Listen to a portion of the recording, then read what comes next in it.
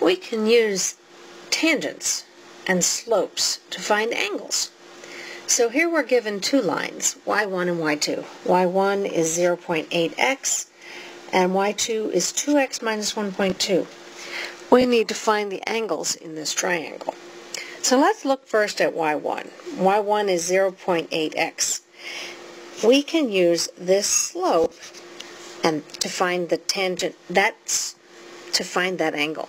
The tangent of this angle, alpha, is the slope of the line, 0.8x.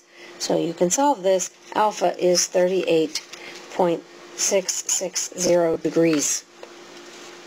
Look at the second line. y2 is 2x minus 1.2. Same thing. Tangent of beta is equal to 2. So beta here is equal to 63.435 degrees. That angle isn't actually in our triangle, but this one is.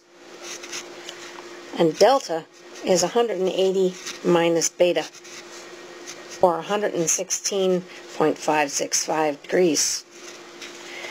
So we have this one, this is alpha, this is gamma. We need one more. So if this is theta, they have to add up to 100. 180.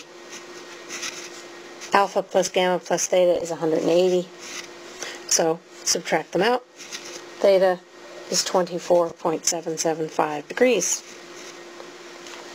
So your three angles in your triangle are 38.7 degrees, 116.6 degrees, and 24.8 degrees.